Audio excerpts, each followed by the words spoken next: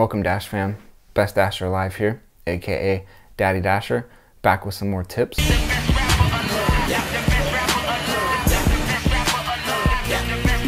First one I've got here is regarding your bag placement at the door. So where you're actually setting the order when you're dropping it off at the person's door and or gate. Which way does the door and or gate and or screen door swing?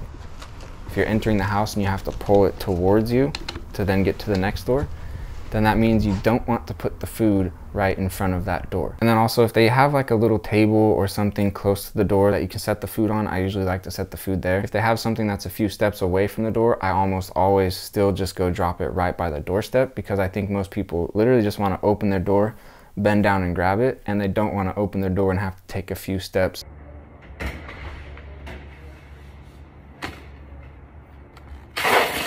The only exception to that is going to be if they provide instructions in the app for exactly where they want you to put the order or something like that. And then also, some of you might disagree with me on this one, and that's fine, but I really believe that you should not knock or ring unless they specify for it. The app is going to update them. Most people, almost everybody's going to be paying attention to their app because they're hungry. They want to know when their food's getting here. And I know for a fact that people do get annoyed when the Dasher rings or knocks and they did not specify. So I always take the approach of, unless they ask me to knock or ring, they're just getting the drop off and I'm taking the picture and they're not hearing a peep from me. When you're waiting at a restaurant, make sure and use the tell us what's happening option. If there's actually a legitimate one to use, like if you haven't been able to get help from any of the employees there, use that one. If your order is still being prepared, use that one.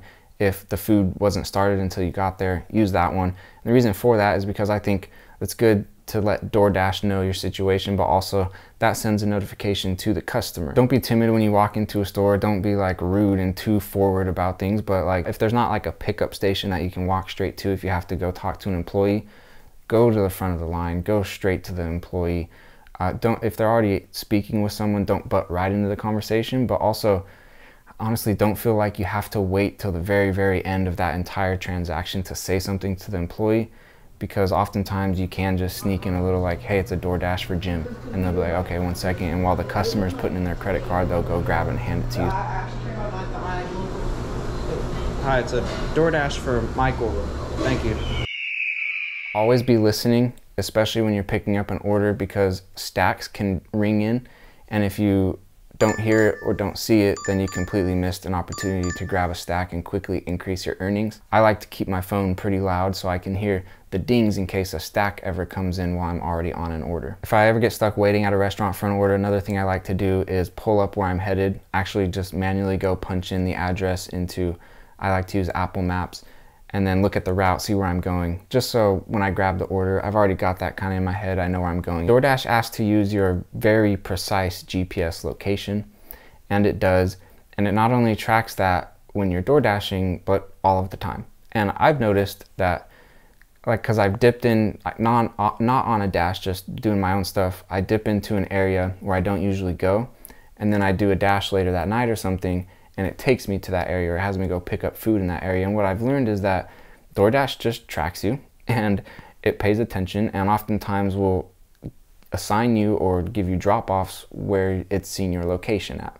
And so if you want certain areas to pick up food in certain areas or drop-off areas, whatever, like maybe it's worth just going, swinging through that area occasionally. I also think that the algorithm gives you more of what you accept. So if all you're accepting and doing is small orders, and you're not declining small orders and waiting for bigger ones, and then once a bigger one comes in, making sure and grabbing it, then DoorDash is just gonna, you're taking the small ones, so we'll keep giving you the small ones. Maybe there are some situations where it's worth looking into, maybe I want to move to this area because then I can sit from home and fill DoorDash orders.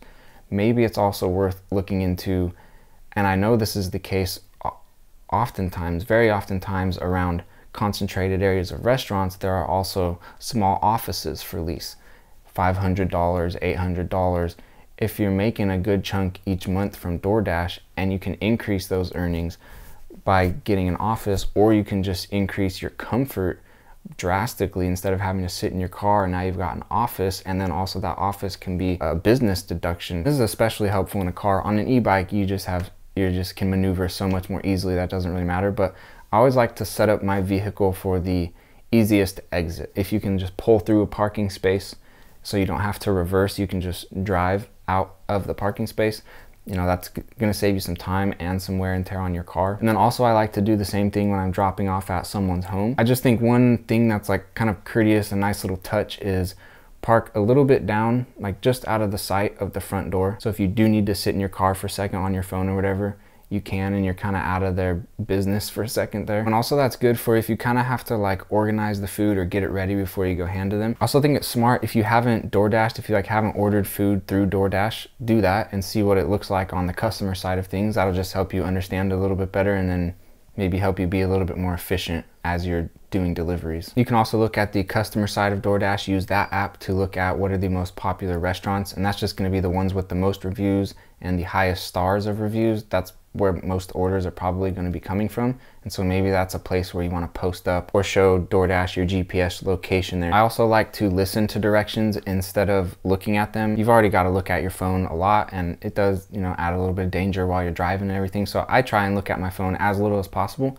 And one way I've found, especially on an e-bike, that's helpful for that is I just use AirPods, and then I play Siri through my AirPods, and that's how I listen to directions. Also, a couple tips for when you drop off the order and you're taking a picture. So if there ever was an issue or anything, like DoorDash is super good about, they just refund people and move on. But if there ever was an issue or anything like that, and you need to refer back to the image, like it's not gonna be super helpful just to see a bag sitting on the ground.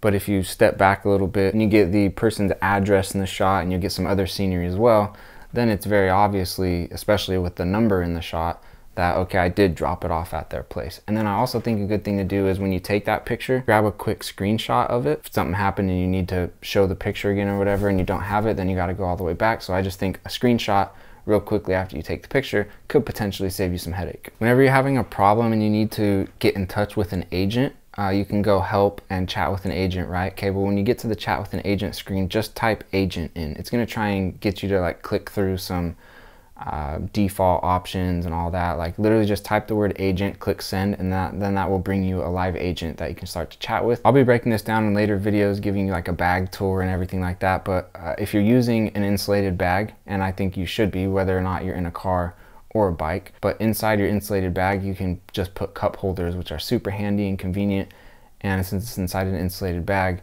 it'll keep your drinks hot or cold, whichever way they come. And then if you have like hot drinks and cold drinks, or cold drinks and hot food, you can just simply place a divider between the two, and that'll keep this side cooler and this side hotter. I don't know if this is exactly the same for everybody, but I think it's a weekly deposit for everybody. I think which day it is may be different. For me, it's Mondays. I get weekly deposits from DoorDash on Mondays, halfway through the week. So on Thursday, I like to go in there and do a $1.99 instant transfer to myself. And the reason that I like to do that is because just in case if something happens from Thursday until the next Monday, from at least the first half of the week, I got that money. If it's a shop order and I'm like really on edge and I really want to see what the items are, especially because I'm on a bike. So if I want to see the items, because it doesn't let you just in the offer, sometimes I'll just accept it. I'll look at the items, and if they're items that I can't carry, I'll just unassign the order. I know a recommendation I've thrown out and other people throw out too is aim for like $2 a mile or better, which is definitely the right advice. But also I'll throw in right here that sometimes if it's like a $20, $25 offer, even if it comes in like a little bit less than $2 a mile, sometimes those still make sense, because you can make that, say it's 24 bucks, right? You can make that 24 in one delivery, where you might have to spend 3 deliveries to grab that same 24, even though those 3 deliveries come in at, you know, $2 a mile or better. Maybe that takes you longer and it's just more effort than just a nice chill one trip. I hear a lot of people try and avoid apartment complexes, and especially if you're on a bike, man, I think just become a G at apartment complexes. But with that said, I do like houses better than apartment complexes, because I've noticed that oftentimes houses have a better chance of the total coming in higher. I've taken a couple weeks off and come back and been like, oh, I'm not really getting the same kinds of like really good orders. I'm not getting all the bangers I used to get. And so my tip here, and what I did and what is helpful, just knock out a bunch of orders so that DoorDash sees you're legit. Just complete like 50 to 100 as quickly as possible, show DoorDash you're legit, and then it'll be willing to send you bigger, better ones. Don't worry about getting paused. One of my biggest pieces of advice is to use your decline options. And if you do that several times in a row, then DoorDash is going to automatically pause your dash. Just don't worry about it. All I do when that happens is I just click resume dash, and I keep doing the exact same thing. I don't know if this is the same in every area, but at least in my area, I've seen that if you schedule a dash, 15 minutes before it actually starts, you're able to click dash now. I think it's worth knowing your city better than Apple Maps or Google Maps knows your city. And what I mean by that is I've just noticed that sometimes I can pick better routes than Apple Maps picks. It might be worth just grabbing like a cheap little junker that you can just straight DoorDash in and let it get beat up. Also, I've done this a couple times. You can rent a car and DoorDash in a car. Like if you just grab a car for a day or a week or whatever off Turo, you can get some for like 30, 40 bucks a day or whatever. And if you can make 150, 200 bucks a day, you can do that in a rented car that you don't have to do insurance and maintenance and any of that stuff. And it can also be an electric car, so you don't even have to pay gas prices. And honestly, like if I didn't have any other options in the area I'm in and the amount of money I know I can make, and I've looked at how much rentals cost around here, I could absolutely be profitable just renting cars every day and door dashing that way. It's an option. And I did mention using e-bike. That's how I do almost everything. But I will say in the actual app, I have my car in there. When I signed up a long time before I ever actually even DoorDashed for the first time, and I'd put my car in there, didn't even really know about e-bike life. So I've just had my car in there. I imagine if you were to put a bicycle in there, yeah, maybe you get different offers and that sort of thing. So maybe a pro tip here is to, if you're going to e-bike, maybe don't put it in the app, maybe just have a car there. Coffee cups don't have like the little plug in them, and so some liquid will splash up. So I carry a little bit of tape with me so I can just tape those holes shut so nothing spills out. And if in case anything does spill out, I just keep a little cloth on me to be able to clean stuff up quickly. I also like to keep my phone unlocked the entire time. I don't like to deal with locking it and unlocking it, typing in codes, and like just leave the thing open the whole time, lit up. If you're not getting orders or something just seems a little off in the app or whatever, close the app, turn off your phone, restart everything. When I'm doing shopping, sometimes it can take a second to find the product that you're looking for. One thing I do that helps me speed it up a little bit is I click on the picture that it gives you of the item. I blow it up as much as I can, and like the color of the packaging and the style of the packaging is more what I look for instead of so much like the actual wording. I just think that makes it a little easier to scan things and find what you're looking for instead of having to like try and read every little name on every little thing. Oh, and if you're on an e-bike like me, in Apple Maps, I like to go in and click avoid highways. That makes it really nice for Apple Maps just picking routes for you that are much more suited for bicycles. And then this one's kind of a cool little trick I figured out. So if you want to dash but it's not busy in your zone, but the zone next to you is busy and you can dash along the way, I've selected to go dash there, do like a dash along the way, but then I just stayed sitting in my zone and it gave me orders in my zone. So picking another order for dash along the way doesn't necessarily mean you have to head that direction. You might be able to just turn that on as a dash along the way and sit right where you're at and get orders right where you're at. Are you doing TikTok? I need to start posting these on TikTok. Because I see videos like people do like DoorDash. And yeah. I have a YouTube that I post some stuff on, but I need to put it on TikTok. I just haven't done it yet. Do you know how to edit? I'll pay you to do it.